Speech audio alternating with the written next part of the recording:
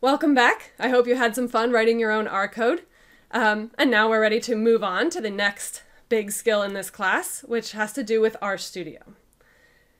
So as you were just writing code right now, you were writing it in these small little exercise boxes that were built into the tutorials I asked you to work through. And I'm sure it's not surprising to you that this is not how people normally use R. When I sit down to write R code, I am not writing it in little tutorial boxes. And so in this class, and in your future in R, you will almost certainly use RStudio, which is a product that is designed to make it easier to interact with your R code. So RStudio is what's called an IDE, and again, I admit, I had to look this up. We just say IDE. It stands for Integrated Developer Environment. You definitely do not have to memorize that. I have not. But what this means is that it's an application that makes it easier for you to write your R code, to test your R code, to keep track of everything that's going on in your project. So the way that I like to think of it is that R is like the engine, right? R is the language, R is doing the hard work. When you type in 2 + 2, the thing that is calculating that to be 4 is R. RStudio is kind of like the dashboard. If I just handed you an engine, you couldn't drive down the street, right? You need the rest of the car in order to make the engine be useful. And so RStudio has all the bells and whistles that let you interact with that powerful R code in an easier way.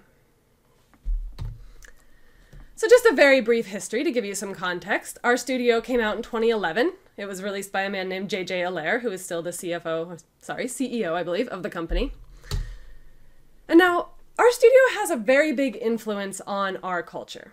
And the main reason for that is, in 2014, RStudio hired a man named Hadley Wickham, probably the most famous R user today. And they hired him to be their chief data scientist.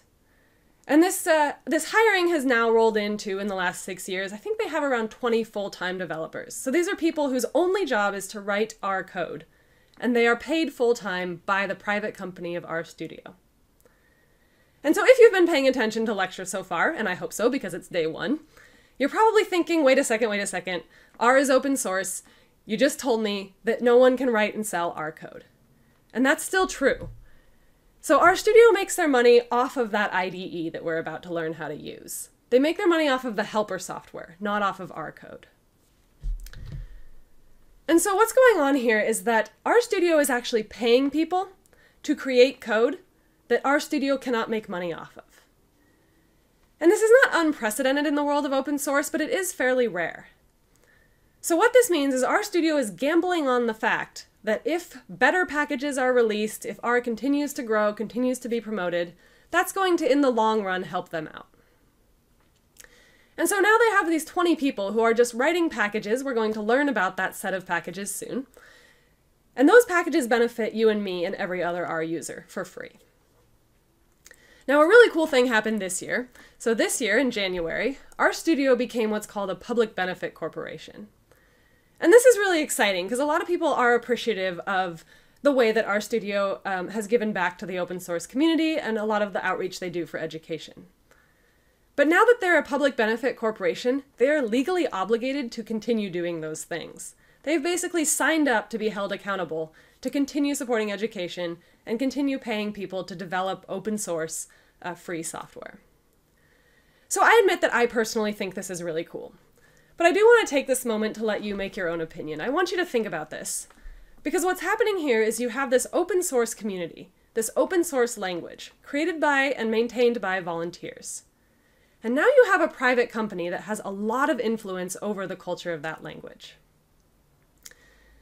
Now to me, this is a positive thing. To me, R is able to better grow because there is someone who is actually paying people for their time. They are paying the world-class developers to make more functionality in R.